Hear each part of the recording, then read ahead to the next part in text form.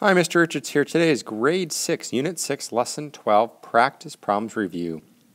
Dealing with exponents today, so select all expressions in question 1 that are equivalent to 64. Well, 2 to the 6th is 2 times 2 times 2 times 2 times 2 times 2.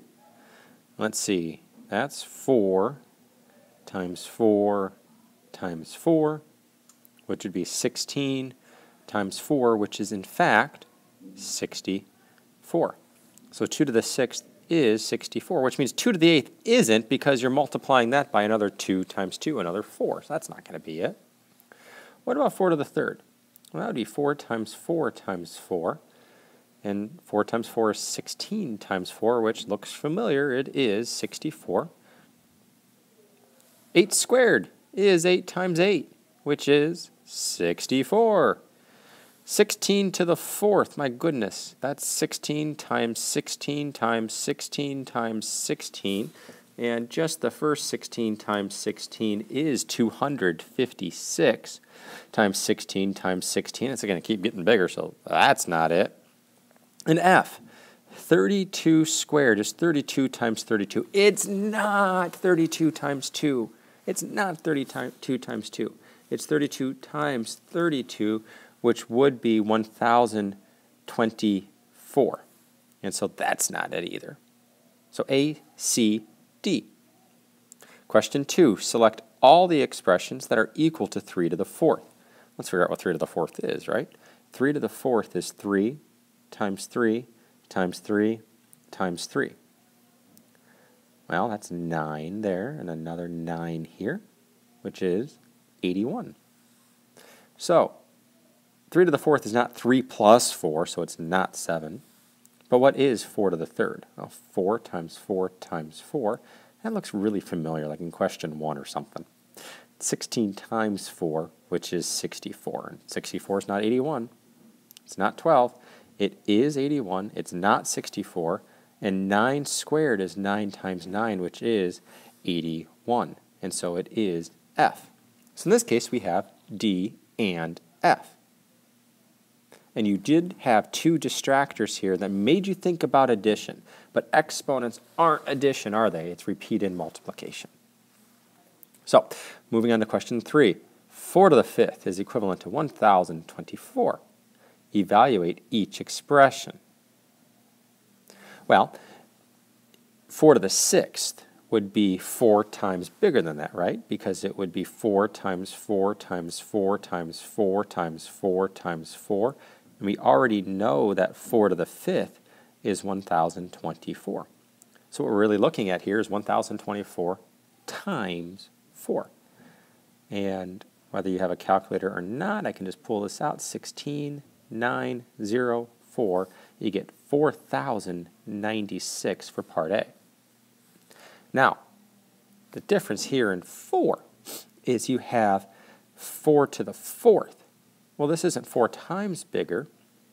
This is 4 times 4 times 4 times 4. 4 to the 5th has this extra times 4. So what we're really going to do here is take 1024, that is 10 to the 5th, and divide by 4, because we have that one extra 4 there.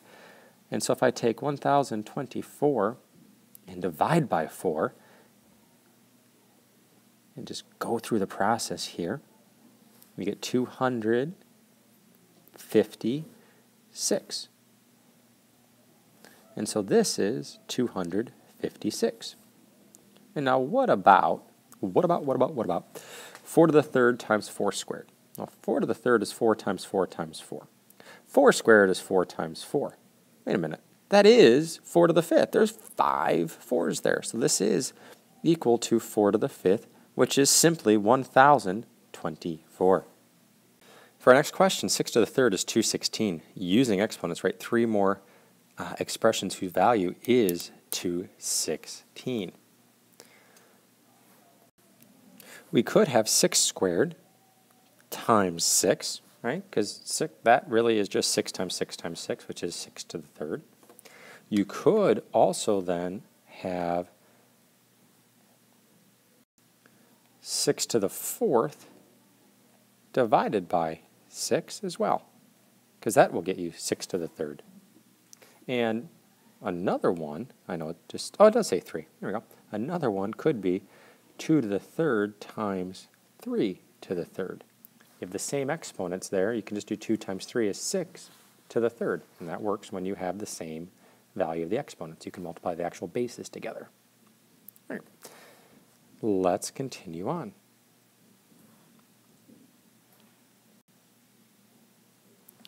Find 2 different ways to rewrite 3xy plus 6yz using the distributive property. Well, both of these things have a y in them. And so I could divide out a y. I can just literally from this 3xy plus 6yz, I could divide a y out of both of these. And so if I divide a y out, I'm left with 3x plus 6z. Now, what else could I do? Well, if we have 3xy plus 6yz, I'm thinking I can divide a 3 out of here too. So if I divide a 3 out of both of these, what we're left with here is xy plus 2yz. That's just 2 of many. Now to solve these equations, I'm going to use opposite operations here. So if I add 2 1/100th to both sides here, we'll get a is equal to 7 51/100ths. This is b plus 2 1/100th, so if I subtract 2 1/100th from both sides here, and of course you'd have to bring the 0 and do a bunch of borrowing and things like that, but you get 3 49/100ths. Here you have multiplication. The opposite of multiplication is division. So if we divide by 10 on both sides, c is equal to 1 371/1000ths. And then dividing by 100 here, you would get d to be equal to 1,371/10,000ths. Now question 7. Which expressions represent the total area of the large rectangle? Select all that apply. Well, in your question on the next page, it broke it up here on mine, but you have 6 times m plus n. Is that true? Yes, you have 6 times m plus the n. 6 times the m plus the n. Okay, that works. So A is good.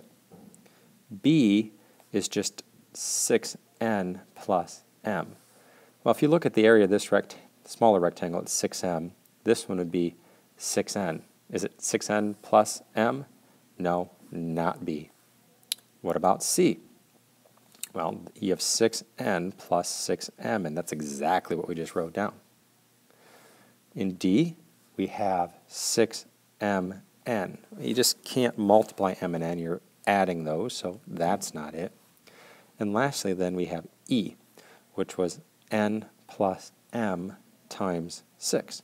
And that really is just the same thing as A, just rewritten in a different order, so that works as well. So we're looking at A, C, and E.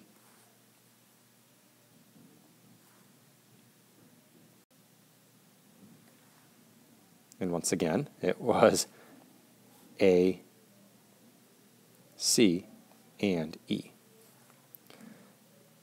Is each statement true or false? Explain your reasoning. 45/100ths times 72 is equivalent to 45/72 times 100. Well, if you just multiply the left side, you would have 45 times 72. That's 3,240 over 100. On the right side, you're left with 4,500 divided by 72. And when you simplify these, on the right side, we're left with 32 40/100ths. On the right side, we're left with, after we divide these out, 62 5/10. So 32/100ths, or 32 40/100ths, and 62 5/10 are not equivalent, so A is simply false. 16% of 250 is equivalent to 250% of 16. That's interesting. Let's see. If we take the decimal 1600ths and multiply it by 250, we get 40. Or if we take 2 in 50 hundredths, which is equivalent to the 250%, and multiply it by 16, we also get 40. So this one is true. And that is it for this practice problems review. Good luck.